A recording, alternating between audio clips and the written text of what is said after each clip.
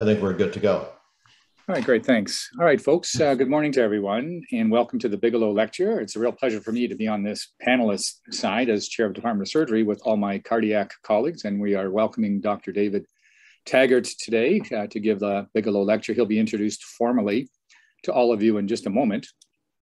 Insofar as Dr. Bigelow is concerned, I always like to begin with a bit of history in introducing these lectures. And Dr. Bigelow was born in Brandon, Manitoba.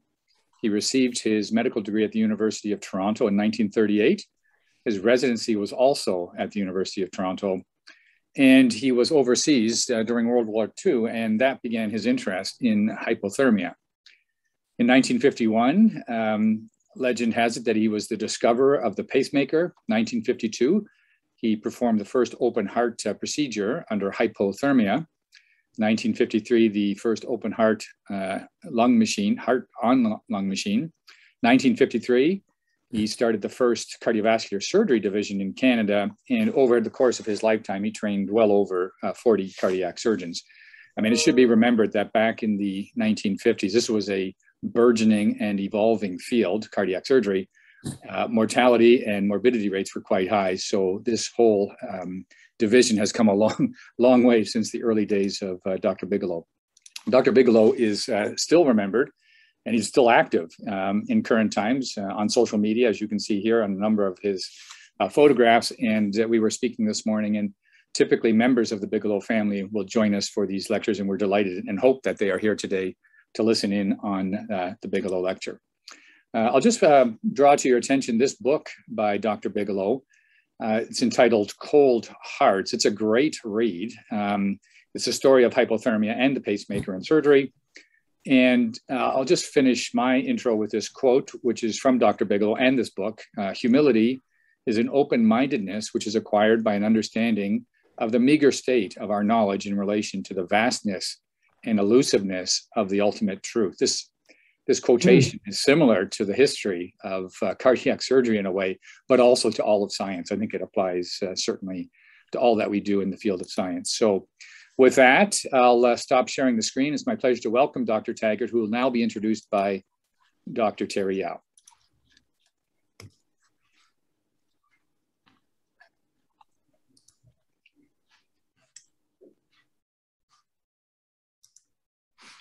Good morning to everybody. And as you know, the Bigelow Lecture is the annual highlight of the academic calendar for the Division of Cardiovascular Surgery at the University of Toronto. And this year, we're very pleased to again have the support and the presence, I believe, of Pixie Bigelow Curry, Dr. Bigelow's daughter, and members of her family. I'm very pleased to introduce our 2021 Bigelow Lecturer, Professor David Taggart. And David has been for many years the professor of cardiovascular surgery at the University of Oxford, and he is best known as a clinical trialist. He has conducted in his lifetime over 20 randomized clinical trials of various interventions that we use in cardiac surgery. And for those of us who understand trials, we recognize, given the complexity of the interventions that we seek to evaluate, what a lifetime of work that has been. Now, David's particular subject interests relate to multiple arterial grafting off-pump cardiac bypass surgery and the rigorous evaluation of what is still the most commonly performed operation across the field of cardiac surgery, namely cardiac bypass surgery, to percutaneous cardiac interventions. He also has interest in the quality assessment of grafts and novel interventions to enhance graft patency.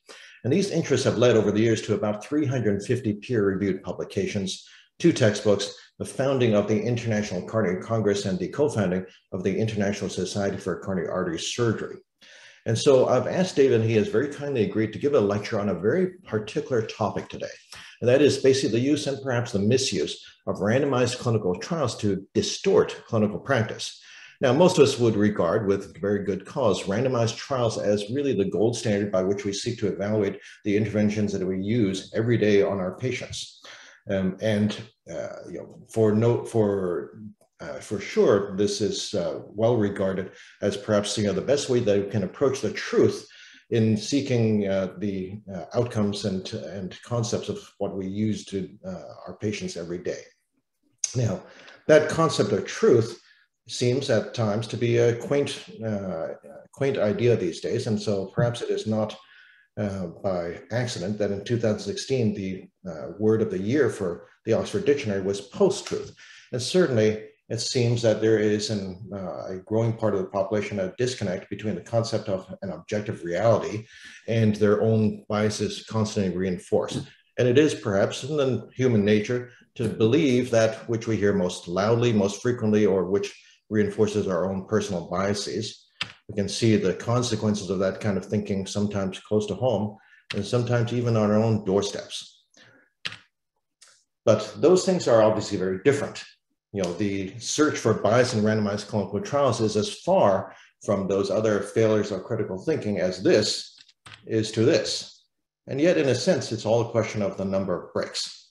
And so as surgeons, as scientists, it is in our nature to examine the bricks, even those with which we have built our own houses.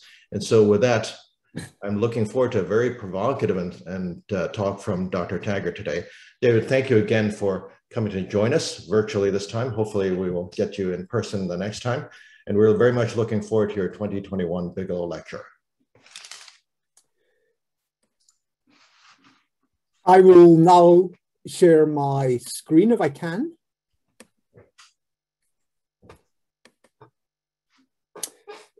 Can you see my screen, hopefully?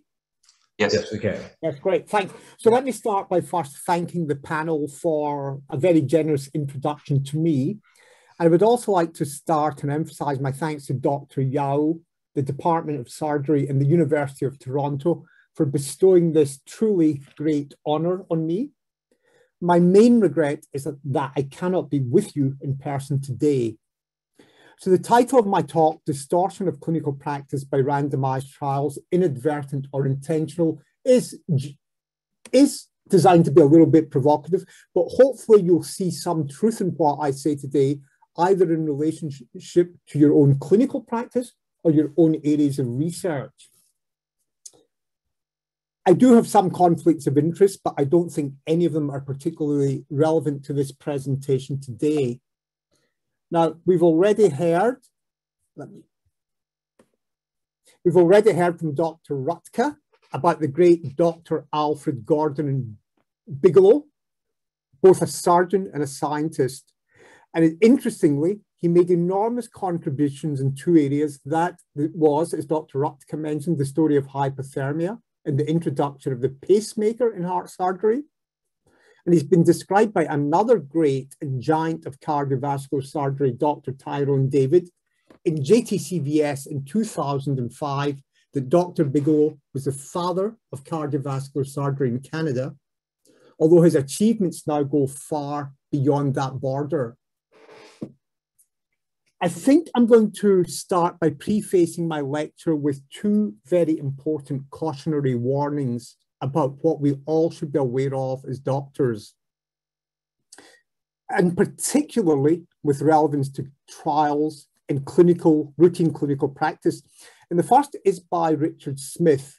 He was the former editor of the British Medical Journal for 13 years.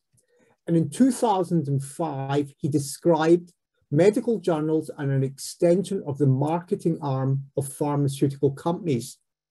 And he later made it clear that he regretted he had not published this while he was the editor of the British Medical Journal.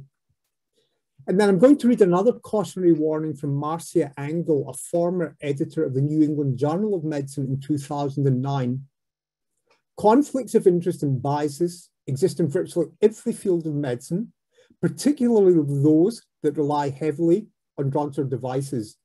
It is simply no longer possible to believe much of the clinical research that is published or to rely on the judgment of trusted physicians or authoritative medical guidelines.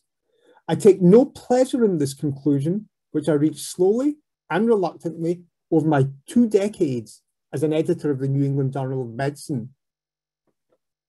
So if you look briefly at what randomized clinical trials are, randomized is defined in the Oxford English Dictionary as unpredictable, unsystematic in order or arrangement.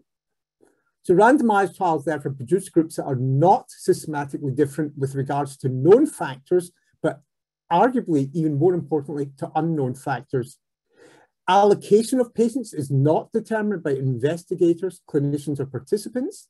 This therefore reduces unknown or known confounding factors which can influence outcome, and no other study design can achieve this. Randomized trials are a vital component of evidence-based medicine hierarchy, both in terms of class of recommendation, where 1 means do, 2 means consider, and 3 means don't do, and also in determination of the level of evidence, whether from meta-analysis, single randomized trials, or simply clinical opinion.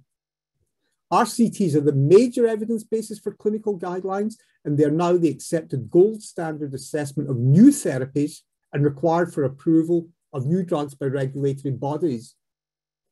Now, if you look at the history of RCTs, the first recorded was 600 BC, when Daniel of Judah compared the health effects of the vegetarian diet versus the royal Babylonian diet over 10 days.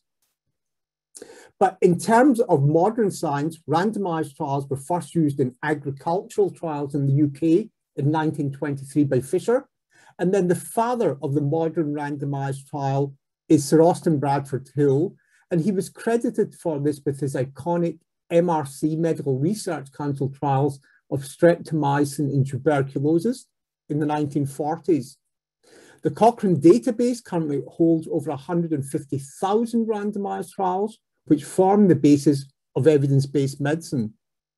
In our own area of cardiovascular disease, RCTs have set the standards for almost everything we do, and that's because of the common prevalence of cardiovascular disease, the frequent occurrence of events, especially combined major adverse cardiac and/or cerebrovascular events, the fact that you can reach achievable sizes to minimize type 2 errors, and these trials have completely changed almost every aspect of cardiovascular therapy. Now, before I become iconoclastic and appear to attack randomized trials, I want to emphasize, and Dr. Yao mentioned some of these facts very kindly in his introduction. I'm a great believer in randomized trials. I've personally either conducted or participated in over 20 of them in nearly 30 years. I have 2 higher degrees, both based on randomized trials in cabbage surgery, and have published over 300 scientific manuscripts, a large proportion of them dealing with randomized trials. I'm particularly proud I was a principal investigator of the ARC trial, published the 10-year outcomes, been published in the New England Journal of Medicine in 2019, and that involved 28 centers in 7 countries. So again, I would like to emphasize in this lecture, I'm not trying to be boastful or exaggerate, and I am a great believer in the principles and practice of randomized trials. And I attribute this slide to a good friend and colleague, Mario Gaudino, a professor of surgery in Cornell, who pointed out that the ARC trial, if you compare it to every other interventional trial of coronary artery disease, is the largest when you combine the number of patients, 3,100, times 10 years of follow-up, as I've said, performed in 7 countries and 28 centers, but giving 30,000 patient years of follow-up. And we have just recently been awarded funding now to follow these patients from 10 to beyond 15 years. So if we look at the evidence base for any intervention, we can compare 2 strategies. The randomized trial, unquestionably the gold standard, because it eliminates bias for both known and possibly more importantly, unknown factors. But randomized trials are also susceptible to a number of very important weaknesses. They often only include small number of patients. They often only include a small percentage of the total potentially eligible population, and therefore they may be actually populated by an atypical patient population. And this is then compounded by short-term follow-up, large numbers of crossovers, and they're very expensive to run. If we look at the other form of evidence, which is clinical registries, and especially propensity match registries, the strengths of these are that they may contain tens of thousands of patients, reflect real clinical practice, and are relatively cheap to run.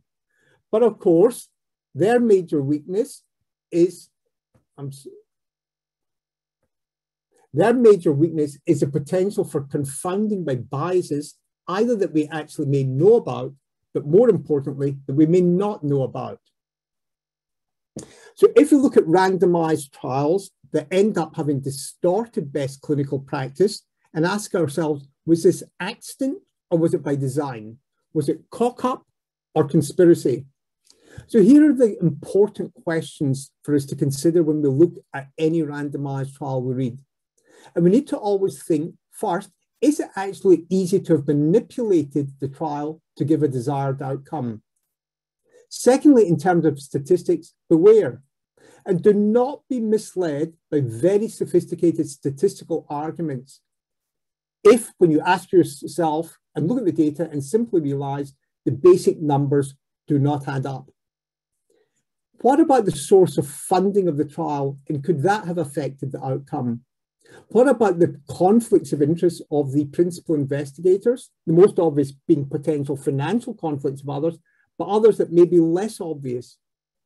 Then ask yourself, are these trial patients really typical of my routine clinical practice? And how easy would it be to make one intervention appear inferior to another? And then ask yourself, do these distorted randomized trials then adversely influence guidelines? And do distorted randomized trials still adversely affect routine clinical practice? So if we deal with the first question, how easy is it to manipulate a randomized trial? And I go back to this article written by Richard Smith, the former editor of the British Medical Journal and published in 2005. And he asks the question, how does industry get the right answer? And his answer is, you design trials that ask the right question. And he emphasizes there is no need to fiddle results or suppress negative results. So what do? You can conduct trials of your drug, if it's a drug trial, against a treatment known to be inferior. If you're comparing a competitor drug, you can use a dose that is too low, so your drug will seem more effective, or for your competitor drug, use a dose that is too high, so your drug will seem less toxic. Then, in terms of the trials you conduct, use non-inferiority trials. These use arbitrary wide confidence intervals which can hide real clinical differences. Publish subgroup analyses that favor your results. Publish multiple endpoints, especially those again that are favorable to your results, and publish results from the centers with the best results. And publish the results that are most likely to impress. One of the most common mistakes you see even in the most prestigious medical journals today is that they publish relative risks rather than the actual data. So if you're told the hazard ratio for a new intervention is 0.5 compared to the standard intervention, this of course sounds very effective. But if it's a change from 1% to 0.5%, is that truly clinically relevant? The other crucial warning we've been given since 2007 is the danger of non-inferiority trials, as published in this paper in The Lancet in 2007. The authors emphasize that these trials designs use arbitrary wide confidence intervals that allow you to perform smaller, cheaper studies, but it comes at a cost. And they argue non-inferiority trials expose patients to clinical experiments without any assurance that the experimental arm is not worse than the standard treatment, and without really exploring whether it is better. They conclude, we believe that non-inferiority trials fail to meet the commitments of good clinical research. Ask an important question and answer it reliably. Although a non-inferiority study reduces research and developmental costs and commercial risks thereafter, it asks no relevant clinical questions. Randomization should not even be allowed in such trials, since it is unethical to leave to chance whether patients receive a treatment that is anticipated to provide no extra benefit, but could be less safe and less effective than existing treatment options. And another important comment on statistics is from the former and late Emeritus Professor of Cardiology in Oxford, Professor Peter Sleight, when he wrote about the danger of subgroup analysis. And he wrote, in regards to the international study of infarct survival trials, in retrospect, perhaps one of the most important results in the ISIS trials was the analysis of the results by astrological star sign. All of the patients had their date of birth entered as an important identifier. We were therefore able to divide our population into 12 subgroups by astrological star sign. Even in a highly positive trial such as ISIS-2, in which the overall statistical benefit for aspirin over placebo was extreme, division into only 12 subgroups threw up 2 for which aspirin had a non-significantly adverse effect. And remember again that a p-value of less than 0.05 still means there's a 1 in 20 chance that the result is wrong. So what about the source of funding of randomized trials? This was addressed in possibly one of the best papers ever published in medicine in JAMA in 2006, where the authors looked at 303 consecutive superiority trials according to the source of funding, and then published in the 3 most prestigious medical journals, JAMA, Lancet, and the New England Journal. And they looked at the distribution of trials according to not-for-profit, mixed funding, or for-profit. They then looked at the percentage of trials where the new treatment was significantly better than standard. And they showed that for the trials overall, and whether you move from a clinical endpoint to a drug trial to a device trial, as you change the source of funding for the trial, you were far more likely to get a positive result if the trial had been funded by a for-profit organization. And the authors concluded, recent cardiovascular trials funded by for-profit organizations are more likely to report positive findings than trials funded by not-for-profit organizations, as are trials using surrogate rather than clinical endpoints. And this topic was explored again by John Ioannidis' group at Stanford when they published this paper in the Journal of Clinical Epidemiology about a decade later. They looked at 319 trials, of which almost 60% had been funded commercially. This included over 250,000 patients, of whom 82% were in commercial trials.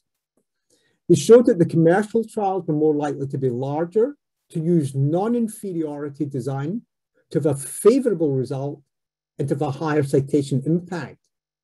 For favorable results, the odds ratio for commercially funded trials was almost 3-to-1, and a favorable result when the odds ratio looked at non-inferiority design trials was still over 3-to-1. And they pointed out that almost 97% of commercial trials had chosen a non-inferiority design, which led to a favorable outcome. And the authors concluded, the literature for head-to-head randomized trials is dominated by the industry.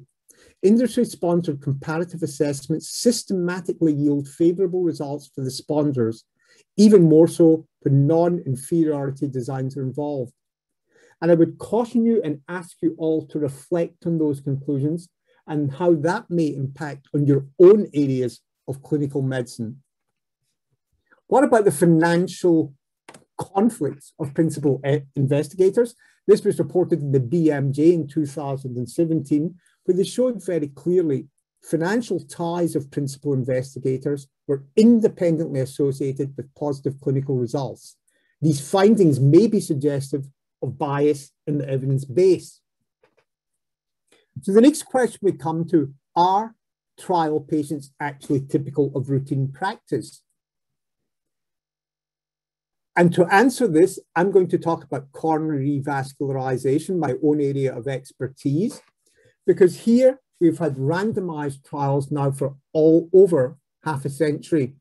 The first CABBAGE was performed in 1964, and then stents not that long afterward in 1977. And CABBAGE remains one of the most commonly performed major operations.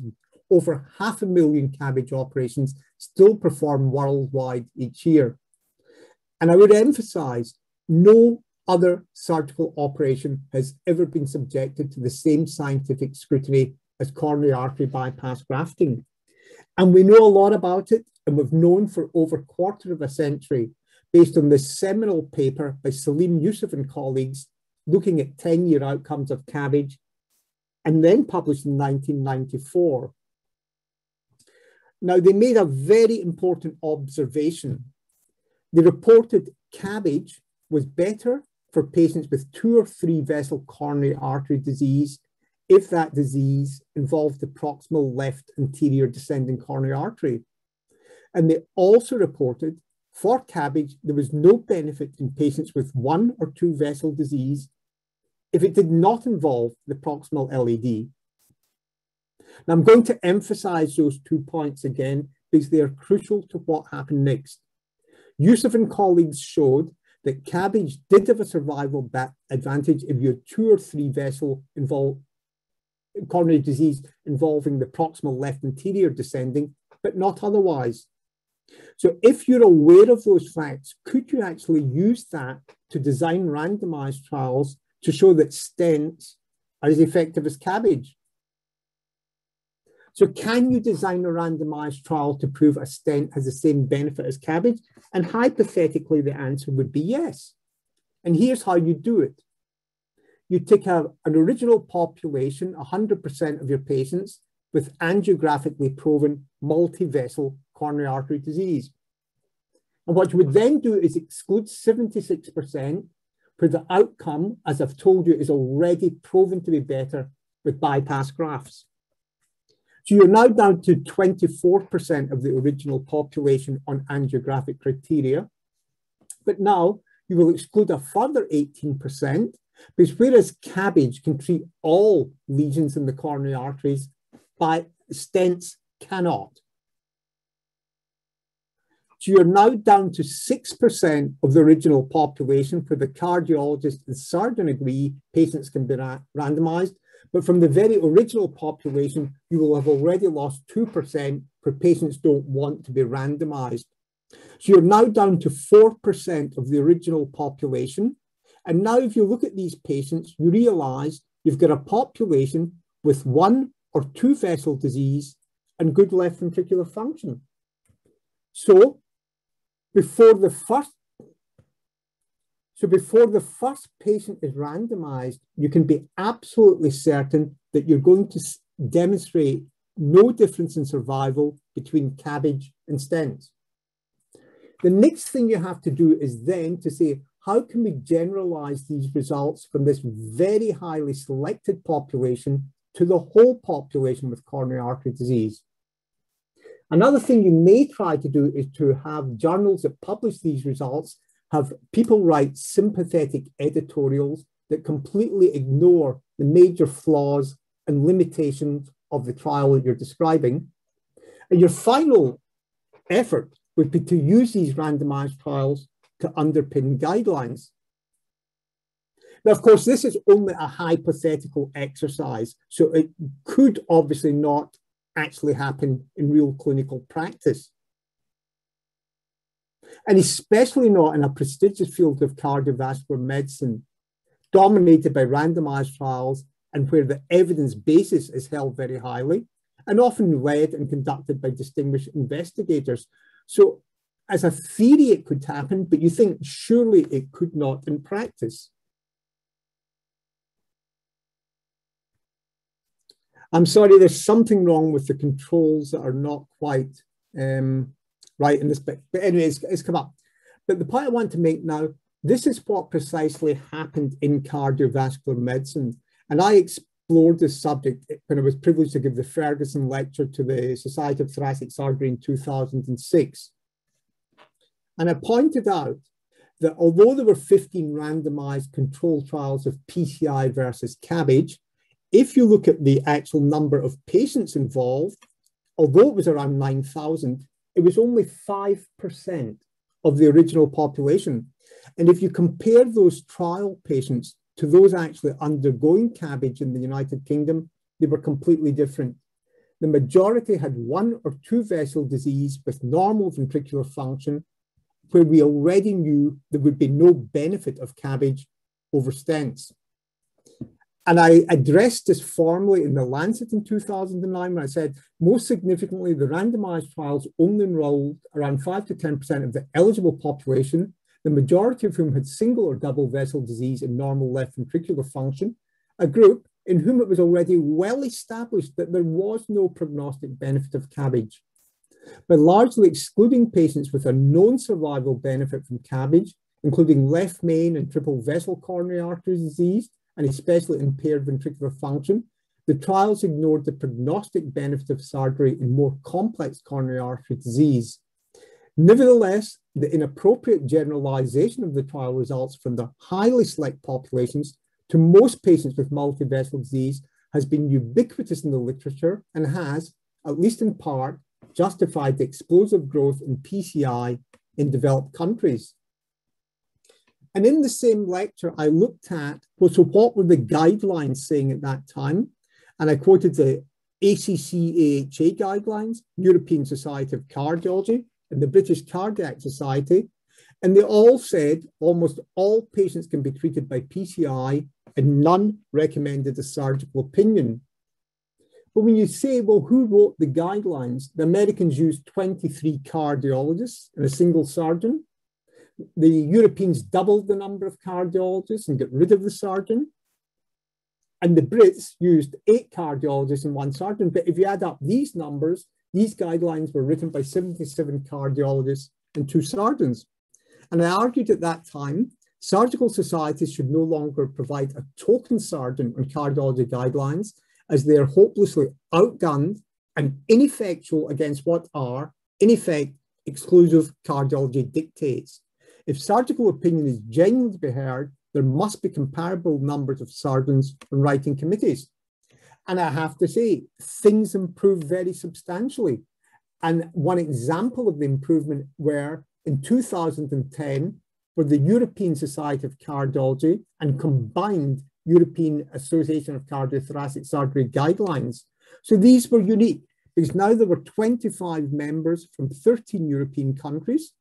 It involved a fair distribution of experts, 9 non-interventional cardiologists, 8 interventional cardiologists, and 8 cardiac surgeons. And this was the basis of what we now all consider to reflect the modern heart team. And the guidelines were extensively reviewed by external referees before publication.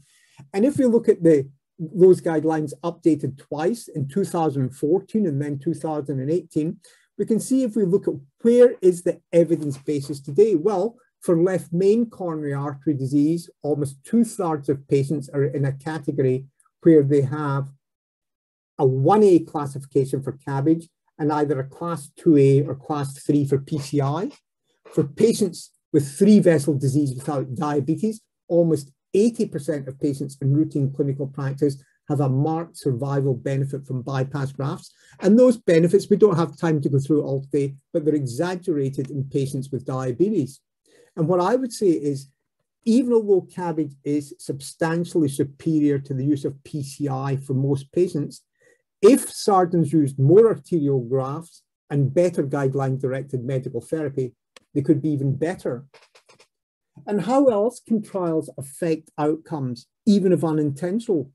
Well, we explored the use of guideline-directed medical therapy in all the contemporary trials of PCI and CABG, and we showed that CABG patients substantially received inferior medical therapy throughout the period of follow-up, not intentionally, but because they didn't get the same care of follow-up as patients undergoing stents.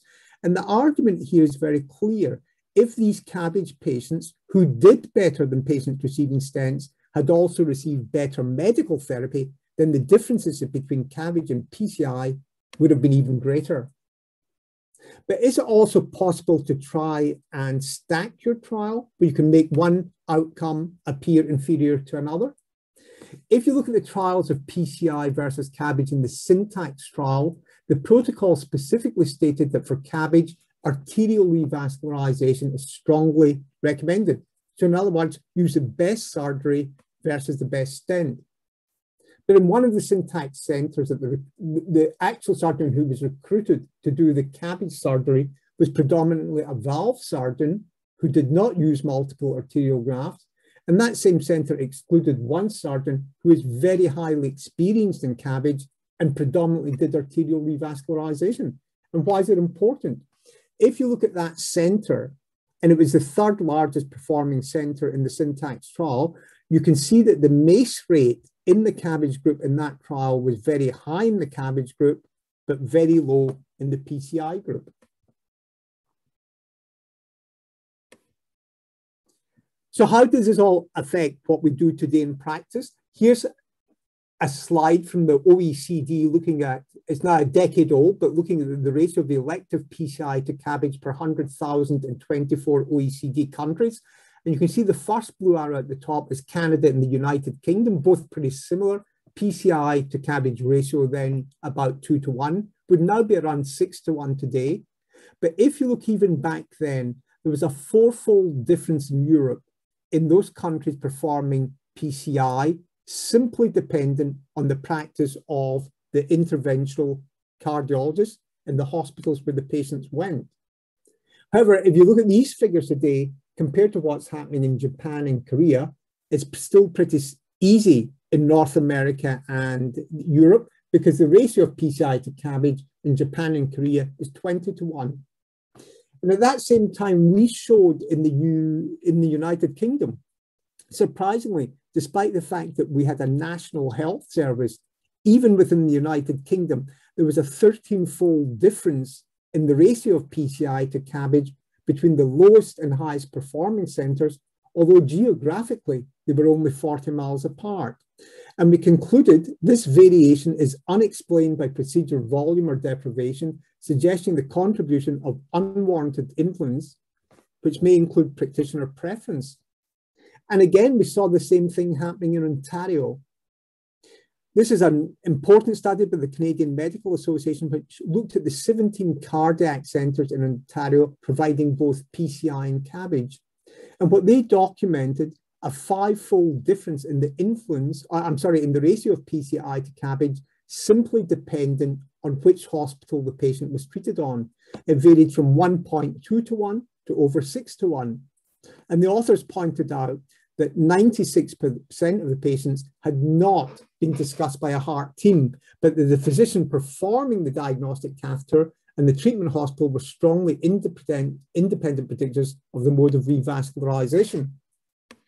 And what does this also mean in terms of the risk of performing the wrong intervention? Well, this was again discussed and reported by Hannon and colleagues in Circulation in 2010, looking at 16,000 cath lab patients in New York between 2005 and 2007, where the treatment decision was made for intervention by the cath lab cardiologist alone in 64% of patients. And what they showed was that if you even had an ACC-AHA recommendation for CABG, only 50% of patients got CABG, but 1/3 had PCI. On the other hand, if you had an ACC recommendation for PCI, 94% of patients had PCI. And if you had equipoise between CABG or PCI, according to the ACC, 93% of patients still received PCI. The authors also pointed out that up to 92% of PCI procedures were ad hoc, so there had been no real time to discuss genuinely real patient choice, and therefore the implications for that for genuine informed consent, and that the chance of PCI had increased in hospitals with PCI facilities. And Ray Gimmons, a former president of the AHA, wrote, addressing that paper, a final potential explanation, and in my view, the most concerning, is that these recommendations for PCI in patients indicated for CABG reflect a grow the business and make it up in volume mentality in response to declining reimbursement rates. There are compelling financial incentives for cardiologists performing intervention to do more procedures, even when the patient might be better treated with CABG. And remember, this is published in Circulation. He then went on to say, however, should surgical consultation be encouraged, as suggested by the authors? And he argued surgical consultation should be considered, but not mandated. But that seems quite contradictory and counterintuitive when you read what he had written earlier. And another important consideration is, how does all this impact on patients and their understanding for consent in the information they're given? This is a paper from the BMJ 2014, looking at almost 1,000 patients undergoing elective PCI in 10 of the most prestigious academic US hospitals. And somewhere between 70 to 90% of these patients believed that the reason they had undergone PCI was to save their life, prevent myocardial infarction, and extend life expectancy. 3 things that elective PCI we know absolutely does not do. And interestingly, only 1% of patients correctly identified that the only reason they were going to have elective PCI was to reduce symptoms. So if we look at randomized trials today and look at those that either distorted clinical practice, whether by accident or design, I think we can say the following. Is it easy to manipulate trials to give a desired outcome? And the answer is yes. What about the statistics? I've said you need to be aware of them. Don't be fooled by the fact you're not an expert statistician. We can all look at the manuscripts and ask ourselves, do the basic numbers add up and make sense? And be very wary of non-inferiority trials. Does the source of funding affect the trial outcome? Yes. Do principal investigators have conflicts of interest? Yes. Are trial patients typical of routine clinical practice? The answer is very frequently no. Is it easy to make one intervention appear inferior? Yes. Do distorted trials influence guidelines? Absolutely yes. And do distorted trials still adversely affect clinical practice? And the answer is yes. Now, so the clinical conundrum, how do we protect patients when we have concerns about randomized trials? So how do we prevent patients from receiving a wrong intervention and doctors from administering a wrong intervention? And I think the answer is both guidelines and multidisciplinary heart teams. My own view is very much that professional societies should persuade the payers, whether public or private, that they should only reimburse interventions agreed by heart teams based on recommended guidelines, or where there is clear documentation as to why the guidelines were legitimately not followed. And I think if this is what we did widely in medicine, we would stop inappropriate practice almost overnight. Now, I know that a lot of the audience today are cardiologists, so I'm going to finish with one of my favorite slides, which is the great father of interventional cardiologist, Andres Grunzig. He died tragically young at 46 in an aeroplane accident over Arizona. But he wrote in the New England Journal of Medicine in 1979, we estimate that only about 10 to 15% of candidates for bypass surgery have lesions suitable for this procedure, PCI. And we'll fast forward a little bit to 2016 to this editorial in The Lancet by 3 great cardiologists, Lionel Opie, Patrick Comerford, and Bernard Gesch. They wrote, in view of the survival benefits shown for coronary artery bypass grafting, the real controversy is why patients with symptoms and anatomy known to benefit from the procedure are still submitted to percutaneous coronary intervention. So on that point, I'm going to conclude my talk. I hope today I've tried to illustrate that randomized trials are not just an academic debate or something we don't have to be concerned with, but how very much they do influence routine clinical practice, but how we must always be wary of those trials and ask ourselves, do they really reflect real clinical practice? My final comment again is to thank Dr. Yao, the Department of Surgery and the University of Toronto for the enormous privilege of making this presentation today. You, the audience, for your attention. And again, my sincere apologies, I'm not with you in person. Thank you very much for your attention.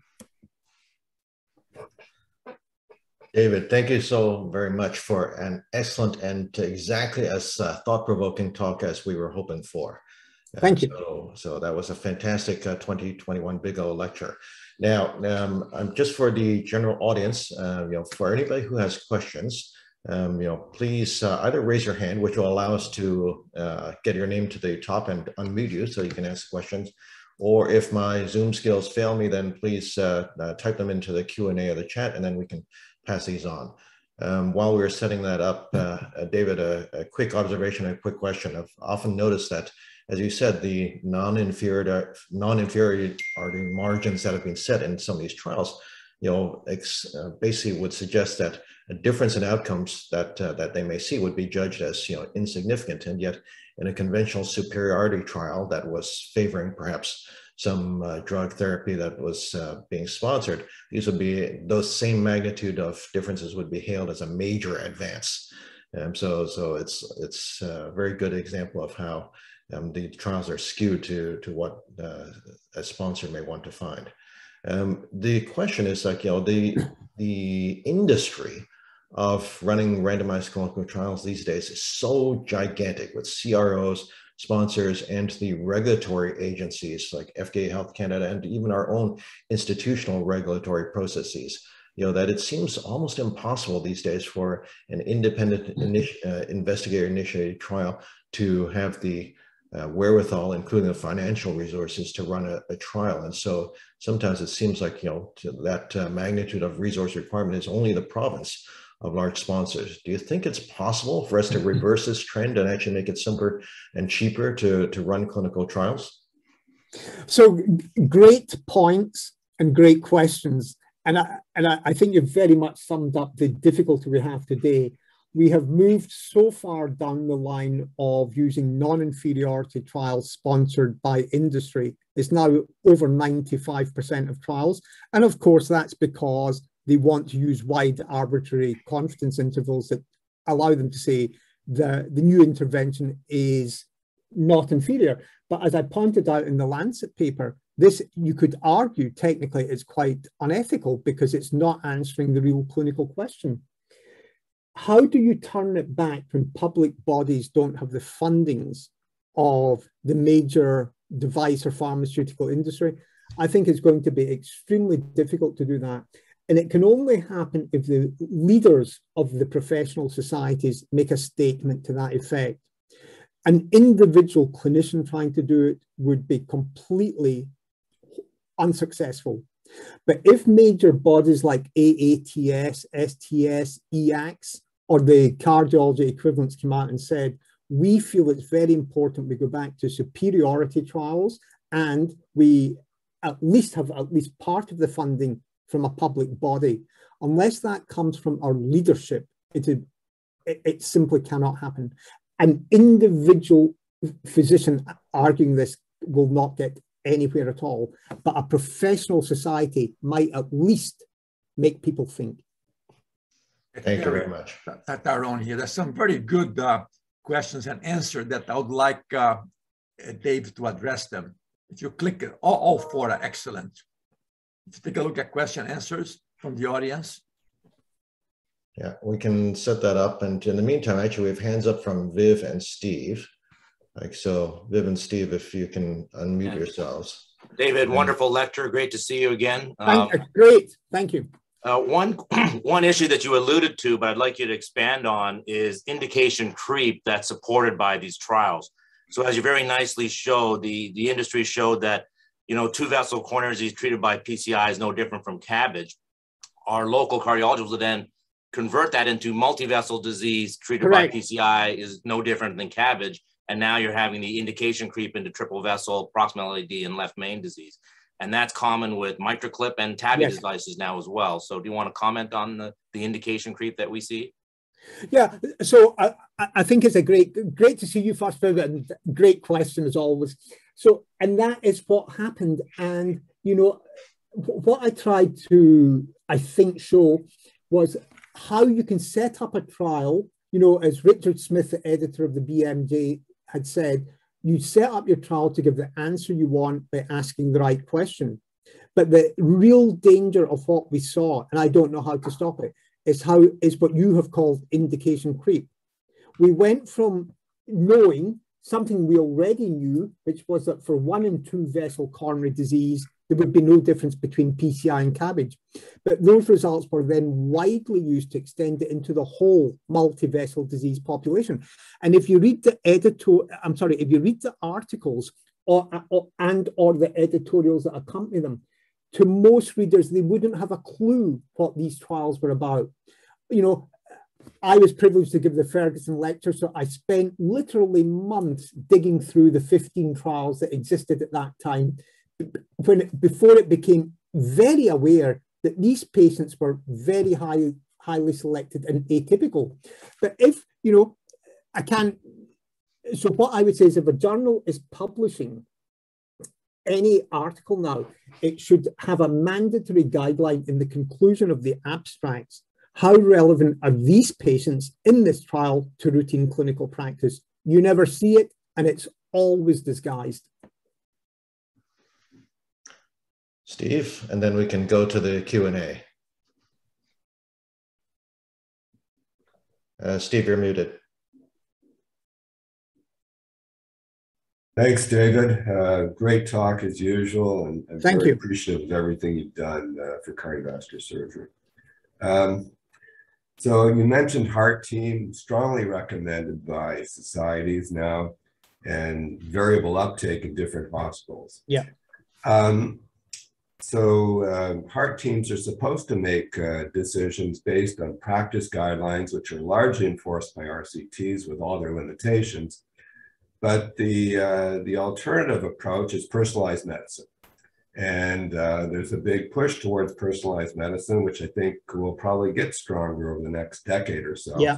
And how do you marry the two? Well, great to see you, Steve, and an absolutely great question. There is no doubt whatsoever that we will move to personalized medicine. But largely when we're doing that just now is more on looking at the innate patient risk factors according to their biology or DNA. How that would translate into making sure the guidelines are applied properly. I mean, what I can say, and I hope I was fair, was to say that the guidelines that we practice by today are far better than they were a decade ago, because they're written by both surgeons and cardiologists. There is a better awareness of the limitations of randomized trials and the evidence. But equally, you said it, and you're completely correct. You know, if you go to Germany today, speak to any German cardiac surgeon, there's almost no implementation of heart teams whatsoever. It's still the sole dictate of the interventional cardiologist. In the UK, generally, and in Oxford, we have very robust heart teams. So I absolutely know that in our centre in Oxford, the working together of cardiologists and surgeons means that we genuinely try to make the best recommendations to individual patients based on the totality of evidence. But the fundamental problem is that there's a great areas of the world where that still doesn't happen. It's simply based on what the cardiologist has decided they're going to do. Thanks very much. That's great. Thank you. David, we actually have a number of excellent questions in the Q&A section. Like you may be able to see that as well. But the first one is from Seema Mittal. With regards to the consensus guidelines, it's important to appreciate that the recommendation can get included in the guidelines as long as it gets a majority vote from the expert panel. And she's asking whether or not guidelines should publish the distribution of the vote for each recommendation to indicate the diversity of opinion within an expert panel. I think it's a great suggestion. I absolutely agree. And I would like to recommend Samantha to be part of the guidelines in future. A question from Karen Devon. Should we focus on effectiveness rather than efficacy trials? Do you think that most of these problems are implicit or explicit biases? Is it actually possible to eliminate bias in the research? Even if not financial, aren't other biases, i.e. notoriety, going to emerge? Well, again, a great question. And it would take quite a while to answer all of that scientifically. But what I would say is that the general things that we now know about the trials are the two absolutely critical questions for the trials is, who are these patients? And secondly, what is the duration of follow-up? Because in every single trial of PCI versus CABG, as you follow the patients for longer, you see this divergence in benefit of CABG. So there should be some minimum standards or guidelines where there is an agreement in advance. Who are the patients in the trial? How representative are they of routine clinical practice? And how long will we follow them up for? And then, of course, make sure that both arms of the trial get the same guideline-directed medical therapy. Thank you. David LaBelle asks, so why take part in these biased trials? Why do you think that prestigious physicians are taking part in misleading the patients? A provocative question to match a provocative lecture. Yeah. Well, I think whether consciously or subconsciously, there are enormous potential conflicts of industry. conflicts of interest. So for instance, do I blame stent companies for wanting to sell stents? No, that would be like blaming a car company for wanting to sell a car. That's what their job is. That's what they do. But where I think things have not been done well is for the medical profession to have been more critical of what's happening and to demand more rigorous interpretation of what really happened in these trials. And that has absolutely not happened in the medical press. And I go back to if you read Marcia Angle, from the former editor of the New England Journal of Medicine, she said, she is the former editor of the New England Journal of Medicine, saying, you cannot believe what is written in this journal.